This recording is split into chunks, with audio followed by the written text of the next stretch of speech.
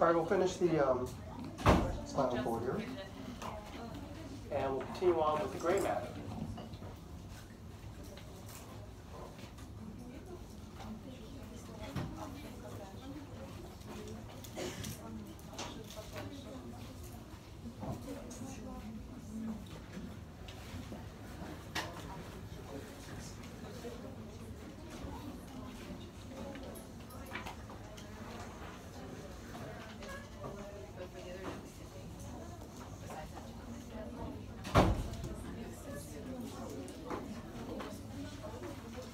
All right, so what we see here is that in the gray matter,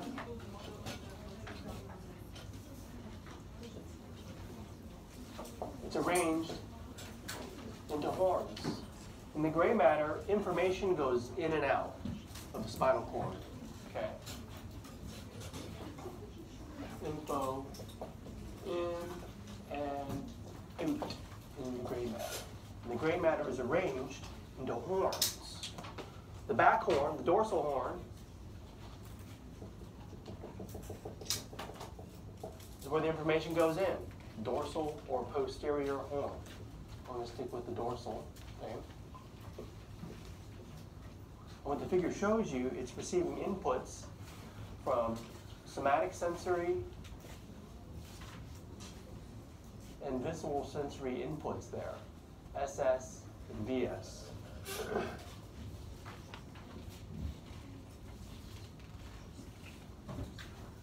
Receives VS, SS inputs. I don't want to write it out. We did go over it before. Use this slide to decode right here. SS, somatic sensory, information from the body, your skin.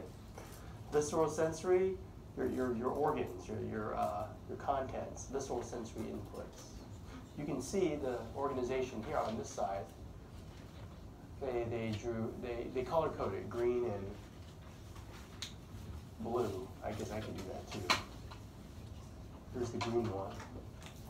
The cell body is here. All right. But the peripheral nerve is way out in the peripheral nervous system. But it's the one process that goes into the dorsal horn that we're concerned about. So that would be the visceral sensory.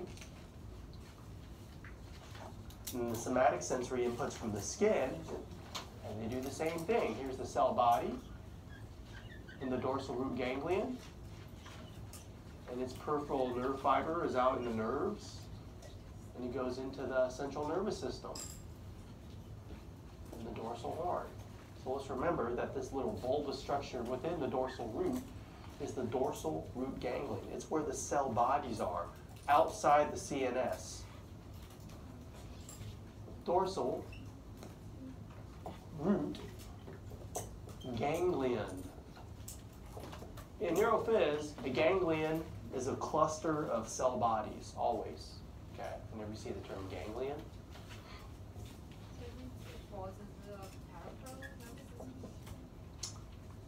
Yes. Anything that's a nerve coming off the spinal cord is technically peripheral. That is correct. So I'm just writing that a ganglion is a cluster of cell bodies. So I'm going to move on.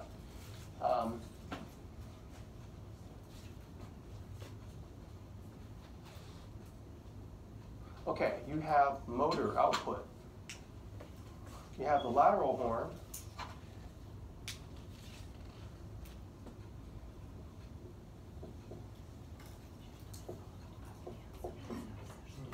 Those are where the cell bodies are for visceral motor.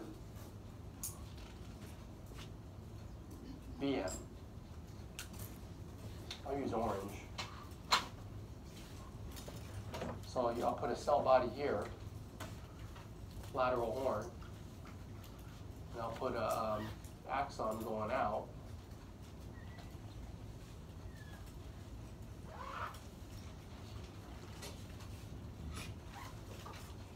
And the largest horn is the ventral horn.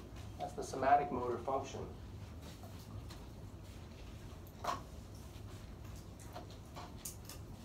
SM. somatic motor function. I'll use this pinkish color here. I'll put a cell body there in the ventral horn.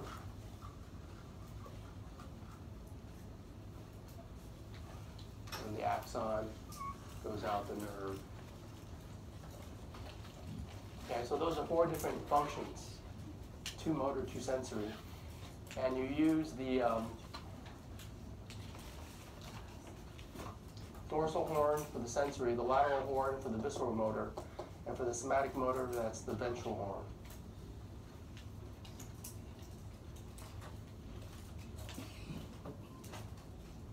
That's how the gray matter is organized. Information goes in and out. So for example, in a knee-jerk reflex, it's like information goes in and out. Reflex, think of the spinal cord as a reflex organ, where things can just go in and out. Of course, things can ascend and descend, so you can, so that it comes to your awareness. But that's for the white matter. The white matter is arranged in the columns for information to ascend or descend. That's what I see at the top there. Let me read from the slide. White matter, arranged in columns or funiculi. That's a word that means rope or cords. So information can ascend or descend. Now that's important. If it's a sensory function, which one is it? Ascend or descend? If it's a sensory function, you're gonna feel it.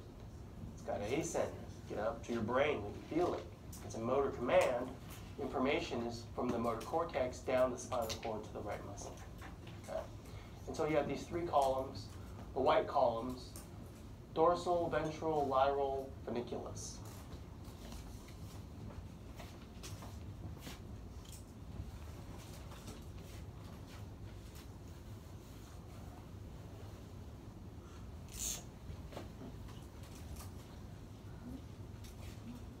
D for dorsal, V for ventral,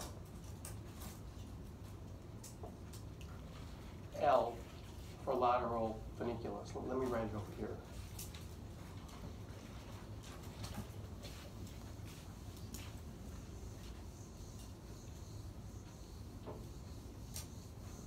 So I'm not talking about the gray matter, I'm talking about the white matter.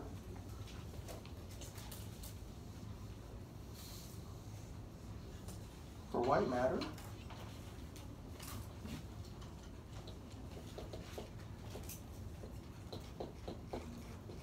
info ascends or descends.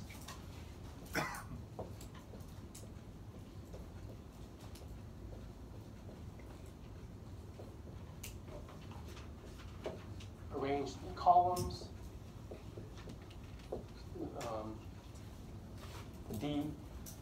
The dorsal white column, call it the dorsal funiculus.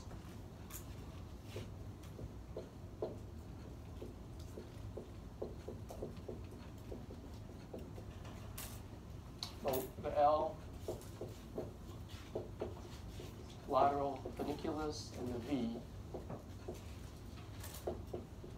the ventral funiculus. That's the basic idea there. And we'll learn the columns, the spinal pathways through those columns in just a second here. And so what I want to review first is in chapter 5 in the skin, we learn about these nerve endings in the dermis. So I'm going to write as a note for you to review the nerve endings of the dermis that we learned when we studied this picture.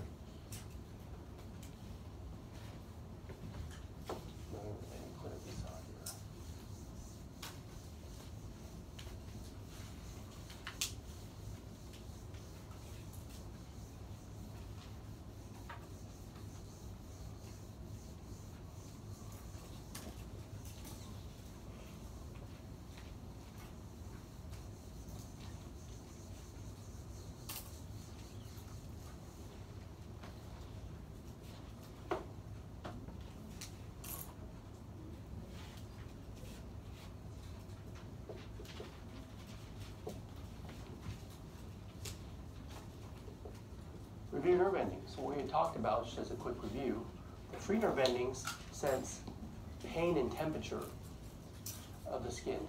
Paper cut, or if the water is hot and cold, free nerve endings in the dermis.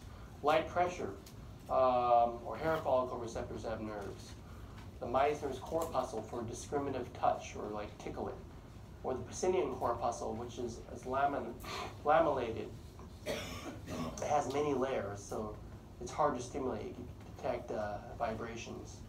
And there's other things that we'll talk about today. Proprioception in GTOs. Proprioception, I don't know if I talked about that. That's information from joints and tendons.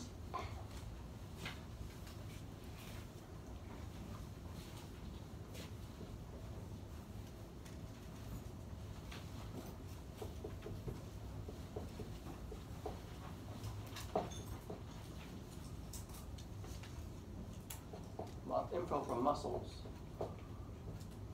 joints, tendons.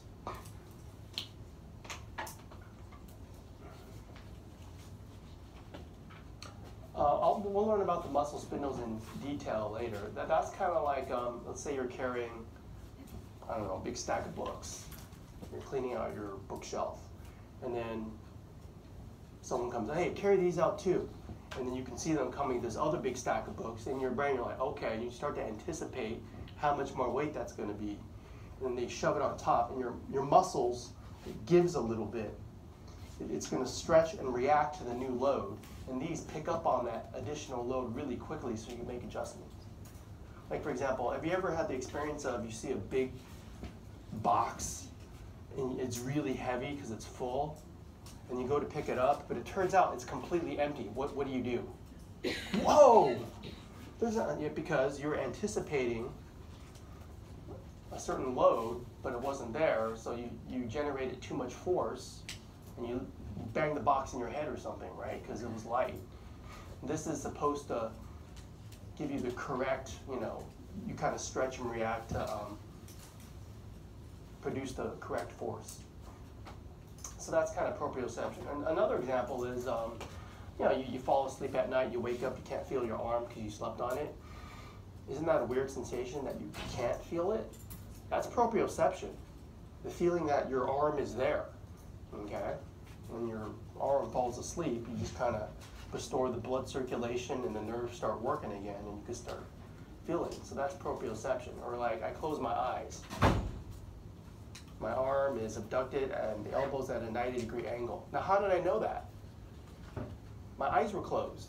You have proprioception. You know your joint position in space. There's always information coming from these things, so you're aware of your body. I told you what dermatomes are. It's the sensation of these different things, including proprioception. It's all mapped out. Do these numbers represent spinal nerves or vertebra?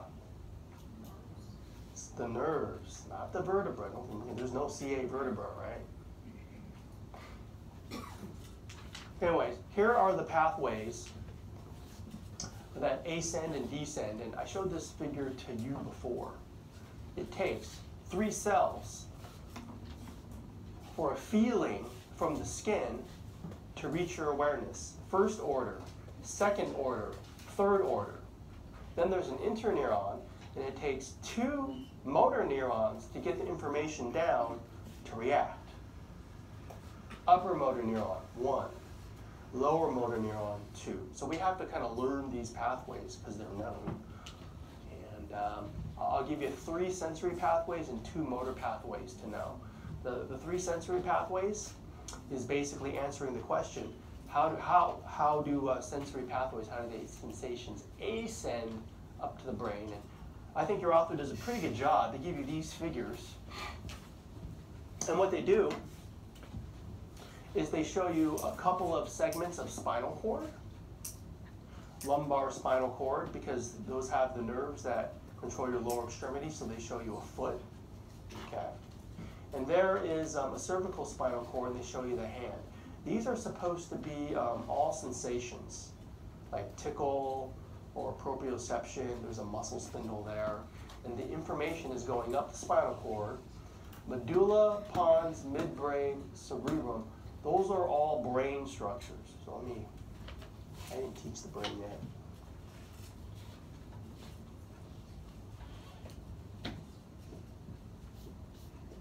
The brain, quote unquote,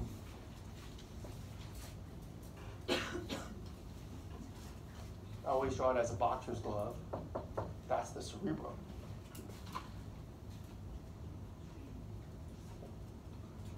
That is the control center of your body, your brain. And people already know this. But there are important subcenters right below it. We call the brain stem. And it's kind of hard to draw. Let's see there.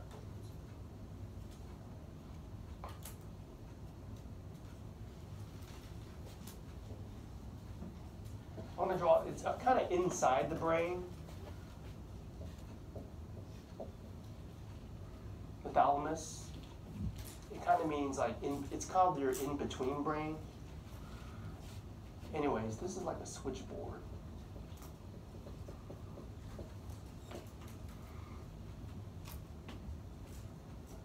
It's kind of like, you heard use BART. You go to the BART, you kind of look which BART to take and where to get off. This is like the thalamus. Information gets to here, and the thalamus knows which part of the cerebrum to route it to. Do I route it to this part? Do I route it to this part? Do I route it to this part? Because each different part feels a different part of your body. And it's the job of the thalamus to route it to the correct part of the cerebrum. So when I scratch my thumb, there's a certain part of my cerebrum that feels the thumb. And if I ever got a brain injury, that part of the cerebrum died, I wouldn't feel it. So that's why the thalamus is very important. On this picture, it's right there. And then you have midbrain, pons, medulla oblongata below that part. It's too hard to draw in here, so I'll just put, when people say brain stem,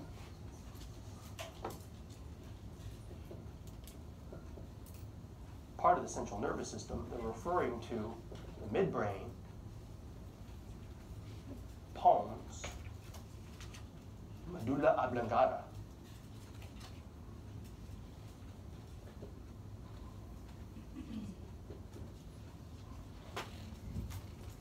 So just to give you a background so you know what this means.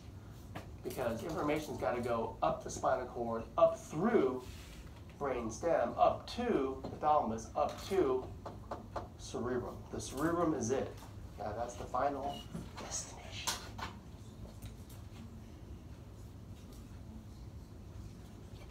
For sensation. And if you want to react to it, you issue a motor command. If something's too hot, you issue a motor command to flex away. All right, so how does information ascend? This is kind of the nitty-gritty. Other information that you need to know is the difference between ipsilateral, contralateral. Information goes up the same side or the opposite side because we are bilateral. If you cut me right in half, I have a left side and a right side. So,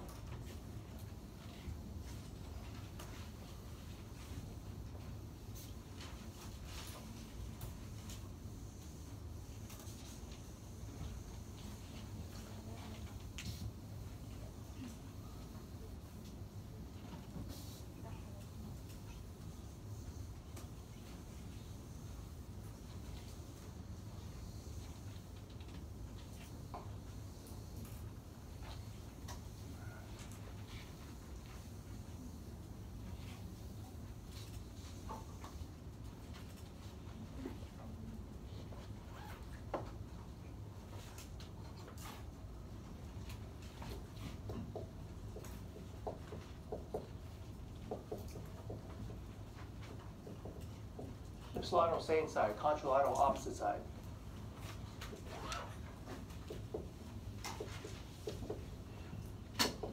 Side opposite.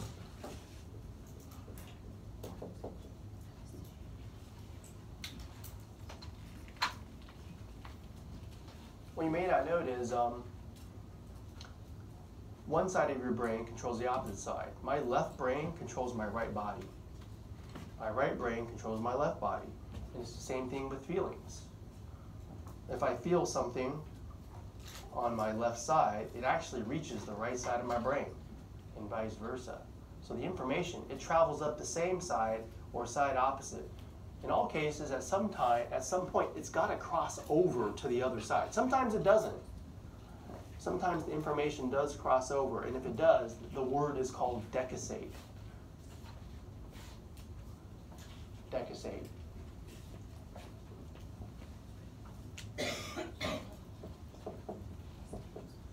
Info crosses over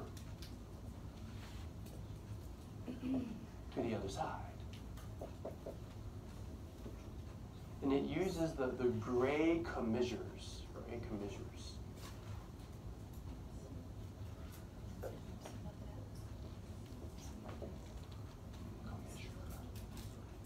I think commissure is one M.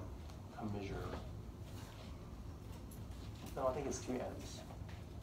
Commissure. Well, once again, I'll draw my spinal cord.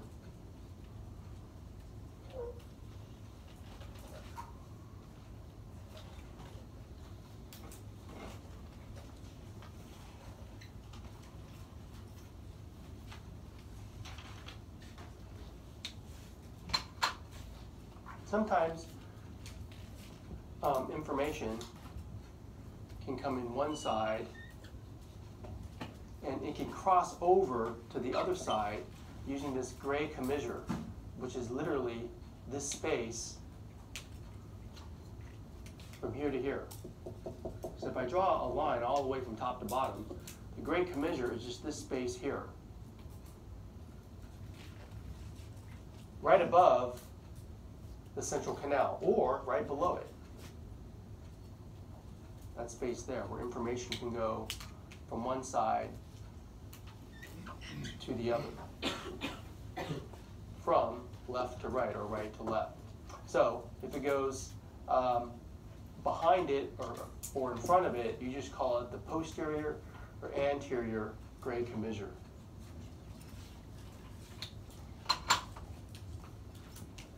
But I usually don't mark students wrong if they don't put it. Just call it gray commissure. It's how information, commissure means communicate. So this is how information communicates from the right side to the left side. It crosses over, okay? All right, so here are the pathways you have to know. It's straight from the book, and it's kind of a painstaking thing to go through. All you gotta think is that what's the sensation being relayed up to the brain? And where is the cell in the central nervous system? So what's the sensation and where's the cell? Now, how many cells did it take to get to the top? Do you remember for sensation? 3. And just call them first order, second order, third order. And just talk yourself through it. And yeah, well, let me show you.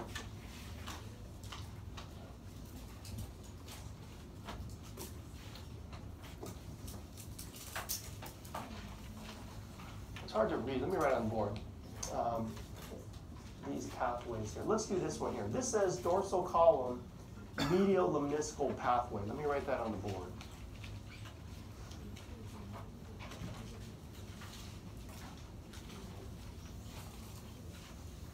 We'll do some sensory pathways first.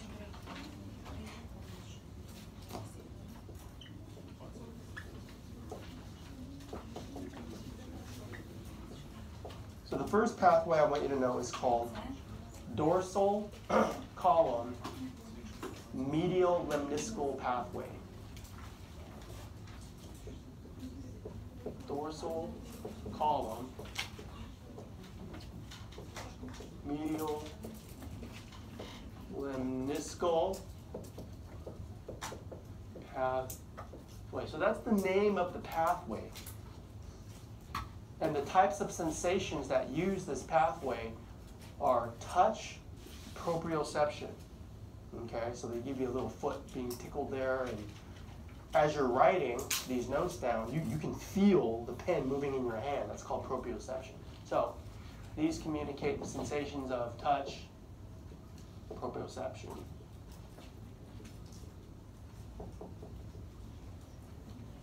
And so look at the first cell, the nerve ending that's in your foot or in your hand. Call that first order neuron.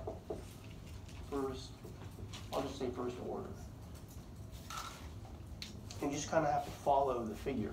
The first cell, the nerve ending is in the extremity, in the skin.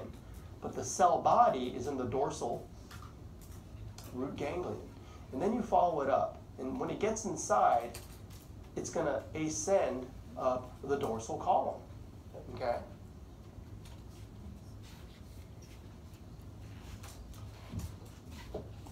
First order, the cell ascends up dorsal column. Info ascends up dorsal column.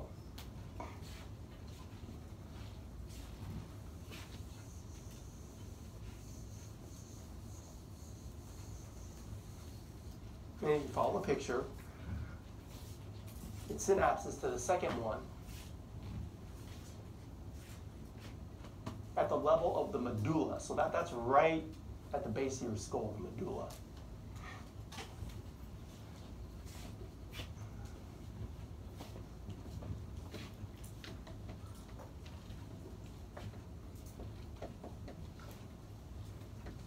So it goes all the way up, synapses at the medulla. So it's ascending up the same side you felt it. Okay? That's like the left side, so that's the left hand, right? So it ascends ipsilateral. So I'm going to write ipsilateral for first order. It ascends up dorsal column. Ipsilateral. But then it synapses at the medulla. But what we'll see is that the second order neuron, I'm pointing to right here, that's where it crosses over to the other side. So for second order, after it synapses, yeah, I'll just say decussates. And then what it does is, remember, it decussates, we're at the medulla. Then it ascends contralateral all the way up to the thalamus.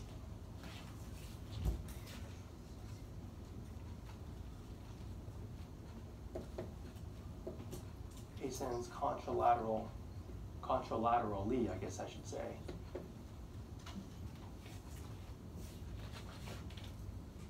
Up to thalamus.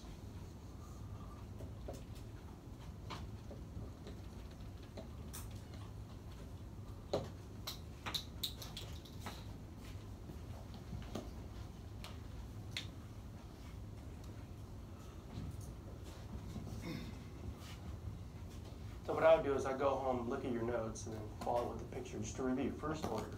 It's right there, or there, either one. Let's do this one. First order, it ascends up the same side, up the medulla, it synapses, crosses over, ascends contralateral all the way up to what?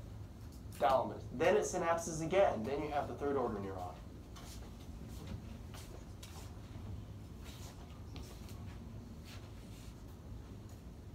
Synapses. That's the third cell in this pathway. Third order.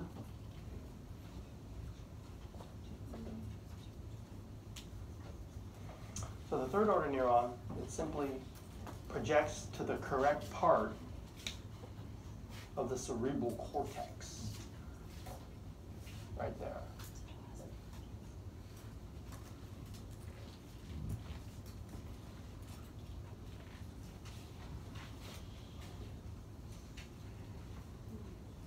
Projects to the correct part of cerebral cortex. And notice we're on the opposite side of the brain. We felt it on the left, but it projects to the right. And here's something to notice. For the spinal cord, the gray matter is inner, the white matter is outer. But look where it changes. When you get to the brainstem brain here, it's the gray matter that's the outer, and more or less white matter on the inner. The same thing up here. The cerebral cortex, in anatomy, cortex means outer bark. The gray matter is the outer, the white matter is the inner. So it switches. It's the gray matter where all the cell bodies are, and that's where everything happens, in the outer wrinkly part of your brain there. Okay. The one I didn't do on this figure is this one for right here, muscle spindle proprioception. And this one here for pain and temperature. The pathways are different, so there's two more I got to do. Hold on, let me do that one.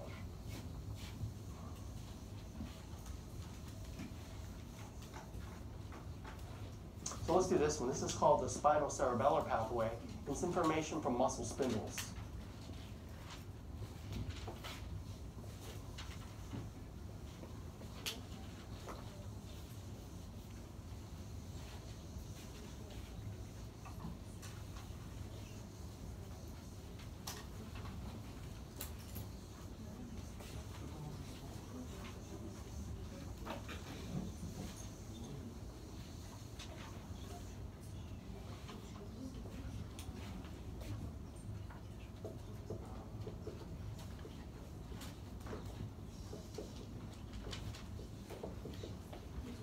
So the spinocerebellar pathway is information from muscle spindles, another form of proprioception.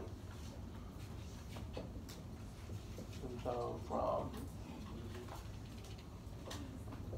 muscle spindles, proprioception.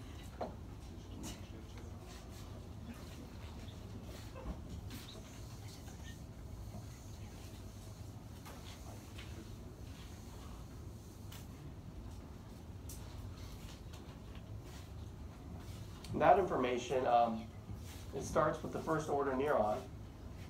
Its synapse is right in the dorsal horn.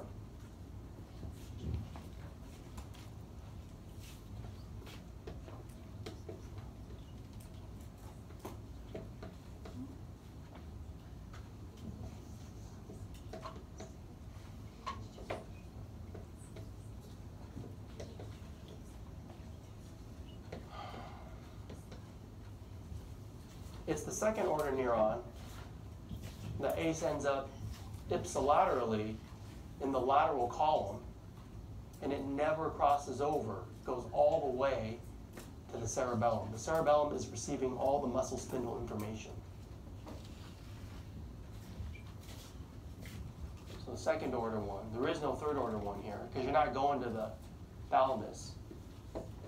ACE ends ipsilaterally, it never crosses over, and it projects all the way to its destination, the cerebellum, not the cerebrum.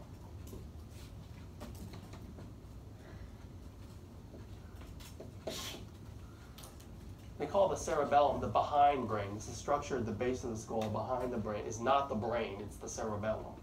Okay. It receives all the information from muscle spindles. That's it for that one. It's a simpler one. There's only 2 cells and it never crosses over. The last one is the one for pain and temperature. Cut or light a match to the sole of your foot. Interesting examples. But anyways, okay, so pain and temperature, that pathway is for the spinothalamic tract, the spinothalamic pathway.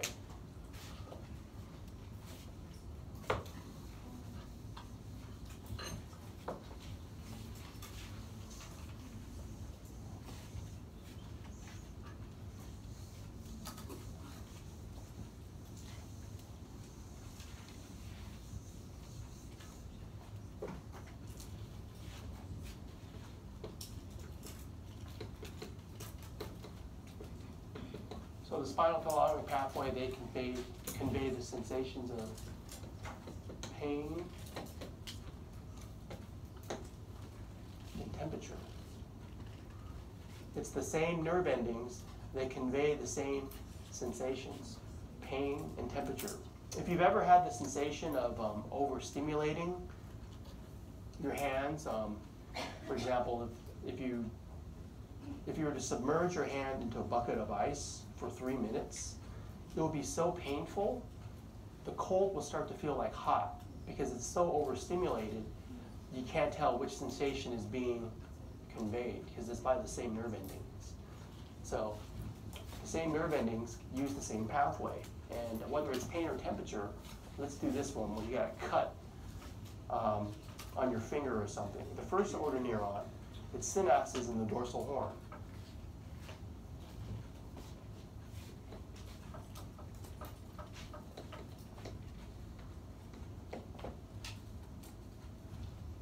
It's the second order neuron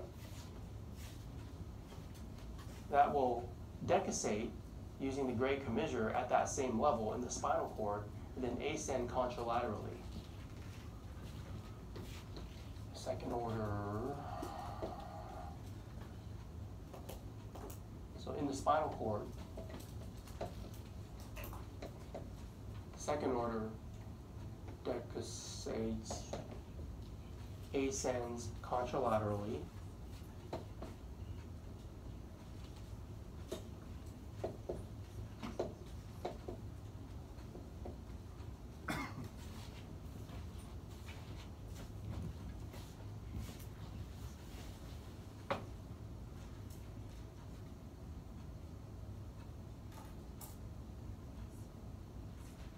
And it's going to go all the way up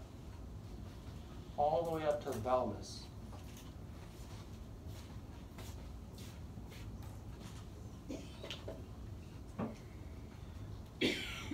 All the way to thalamus. And then the third order neuron, first, second, third, like before, projects to the correct part of the cerebral cortex.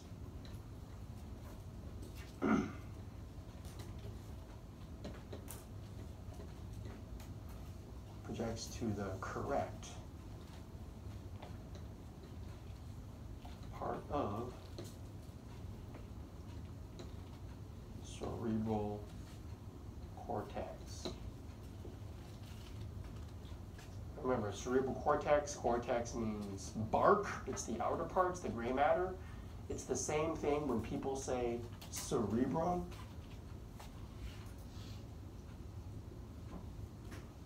It's the same thing when people say brain. Okay? That's all it all means, the same thing. Don't let the different names confuse you. It's your brain. That's how you feel things. So then the question becomes, how do you control things? And what I would do is I would study these pathways. I put questions right in here just to kind of like check for your understanding for all the pathways we just discovered. And once you feel you've studied the pathways, you can answer these questions, then move on to the motor pathways. Understand that now that we're talking to motor pathways, we have parts of the cerebral cortex where you feel different parts of your body, and they've mapped it out. What you could do is you could remove the skull cap, you could remove the dura, and you can stimulate the part of the brain, and it's not harmful to the patient. They can be conscious because there's no pain receptors in the brain.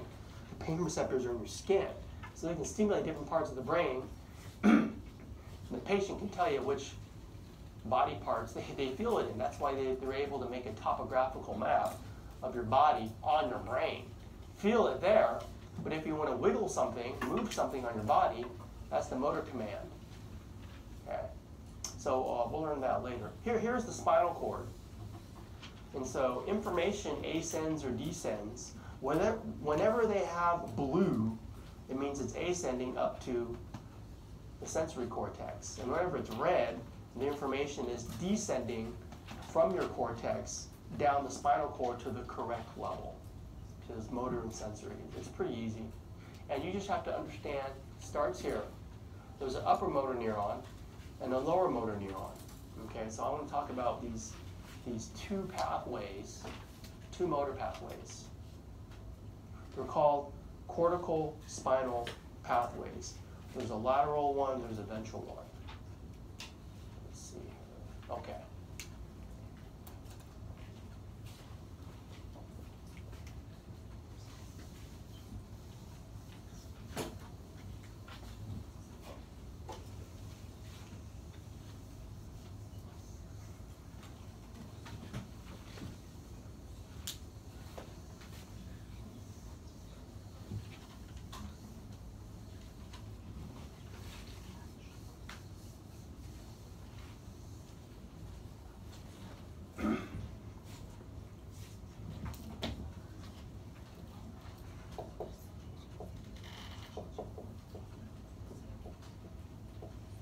So for the motor pathway, study the lateral and ventral cortical. We'll do the, how about we do the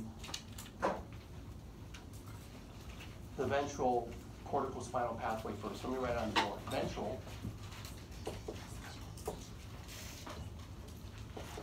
cortical spinal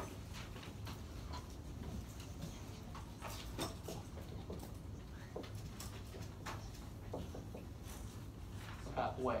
Just study two cells, upper and lower motor neuron.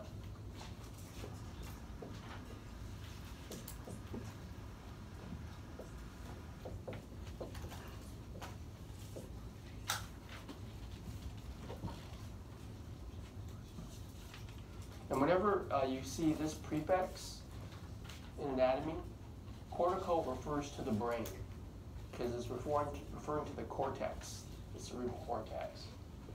That's what I've noticed over the years. Cortical means brain. So there's a pathway going from the brain to the spinal cord, and it uses the ventral column. All right, so.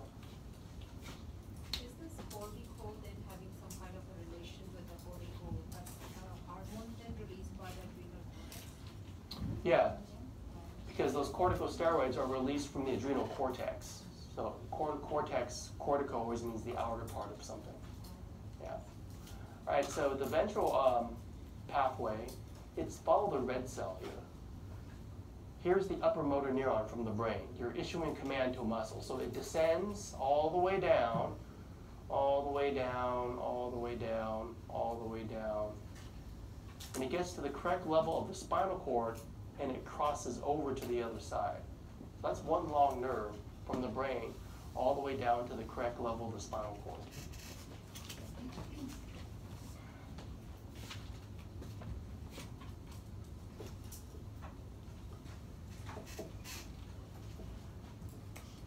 Upper motor neuron. So the motor command starts from the brain. They call that the motor cortex.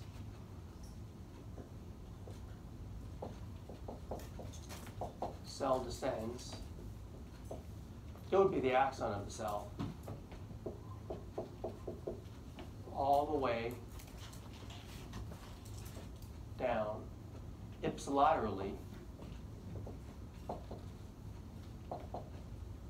to the spinal cord. And then it crosses over. It decussates in the spinal cord.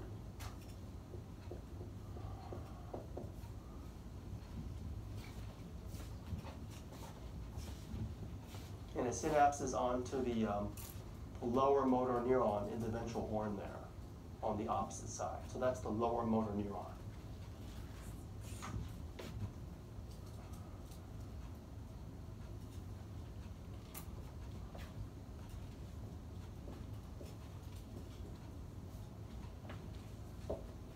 It projects to the correct muscle.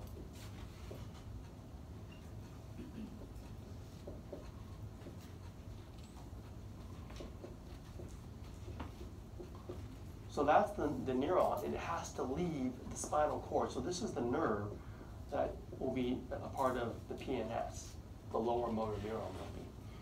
The upper motor neuron is not. It's completely contained within the CNS. So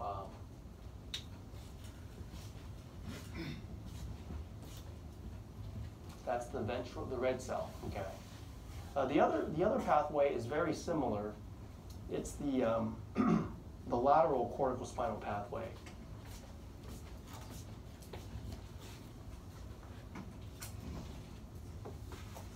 Just change that to lateral.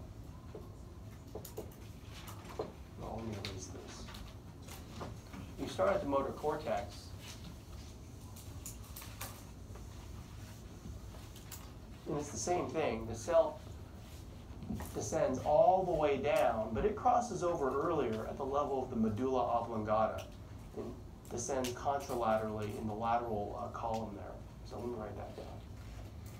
So in the motor cortex, the cell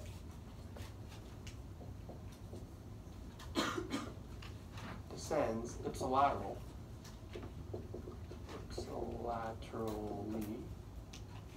It decussates at the medulla.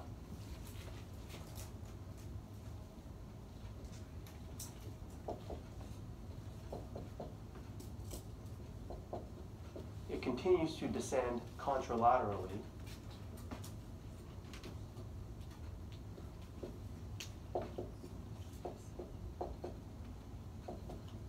All the way to spinal cord.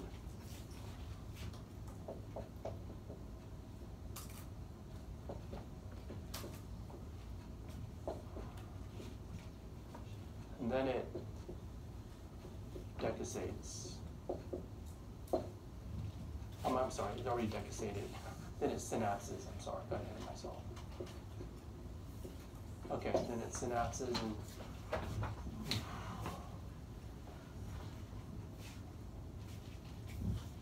so it descends all the way. There's the medulla. It crosses over. Other side descends contralaterally. Then it synapses. There's an interneuron there. Let's ignore that. The lower motor neuron projects to the correct muscle. Okay. Like for example, when Doc does the knee-jerk reflex as part of a examination,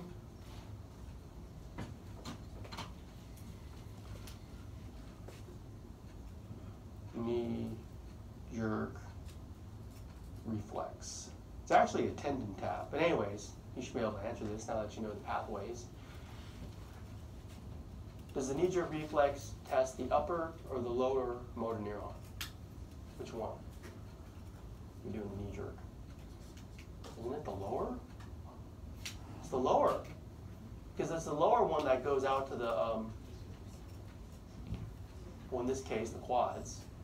Has nothing to do with the upper. Okay. If you have a correct knee-jerk response, it means the lower motor neuron is going. What if that nerve was severed and you have no knee-jerk reflex? Well, there's something wrong with the lower motor neuron. So there's some more questions on the cortical spinal tract. You should review it later after you've studied it. These are just sections of the spinal cord showing you where these pathways are. And this is just like a nice picture showing you the motor and sensory. We studied them differently, but they work together at the same time. So as you're taking notes, like this student is, I mean, the information is ascending all the way up to the brain, and the motor commands are being issued at the same time. So you feel as you're writing. These aren't discrete things. They happen at the same time. You can appreciate them with spinal cord trauma. I talked about this before. The higher up, the more function you use. And here's an acronym you should know, FLAP. Paralysis, loss of motor function. If you transect the lower motor neurons, FLAP means the muscle becomes flaccid. Loss of voluntary control. Atrophy means it shrivels away. Atrophy is the opposite of hypertrophy. And paralysis means both sides. You can't move it. Okay. Paralysis is loss of motor function. Damage to upper motor neurons of the motor cortex will cause this. Lots of lower motor neurons, if they're on by themselves, you might have reflex activity, but you can't control them. That's loss of voluntary control. You may have irregular stimulation of muscle called spastic paralysis, so muscle may permanently shorten. So the person may, the joint, they may appear contorted or something because they have this spastic paralysis where they just can't control the lower motor neurons. In lab, one thing I do with students is we have the 2-point discrimination test. And the only thing you got to know about proprioception is you have little nerves responsible for a patch of skin called receptive fields. And what you're going to do, you don't have a lot of time, but you have time to do this. Try to give you more lab time later this week.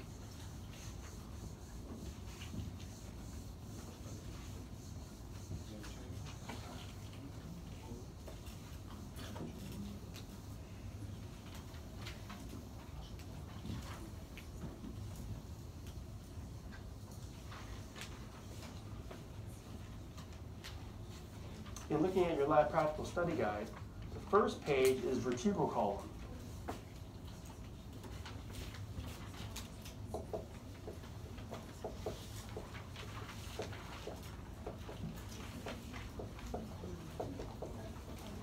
You can continue to study that. I brought those out today. The second page is spinal cord.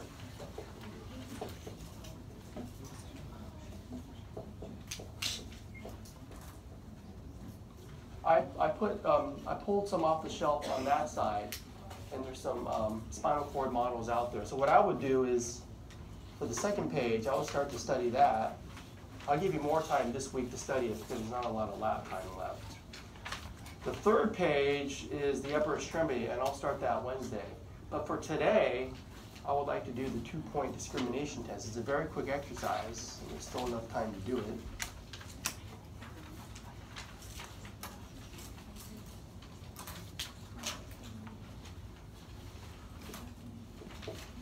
Today, basically do it. It's really quick. So look on that picture there. So you have a nerve ending.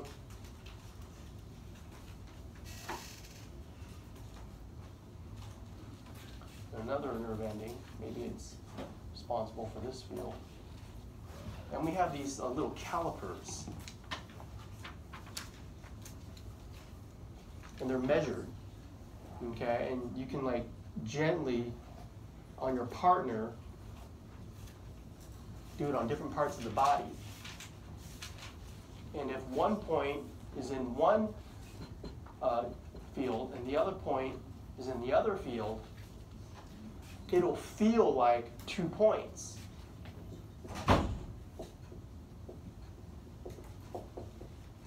Then what you're going to do is you're going to move the points closer and closer and closer and closer and closer. And as you move it closer and closer, what happens when the 2 points are actually in one field? What will it feel like, 2 or 1? 1. At some point, 2 points feels like 1 point, even though it's literally 2 points. And that's the threshold. And what you're supposed to do is to report the first point at which it feels like 1 point, and note the millimeters. And what we'll see is that different body parts are more sensitive. Like, for example, fingers are way more sensitive than, say, your calf, meaning that you have to put the calipers really close together before 2 feels like 1. Okay. In the calf, it may be way further out because they're less sensitive, and that's basically the test. And you only need 1 sheet per 2 students because I want you to work in pairs.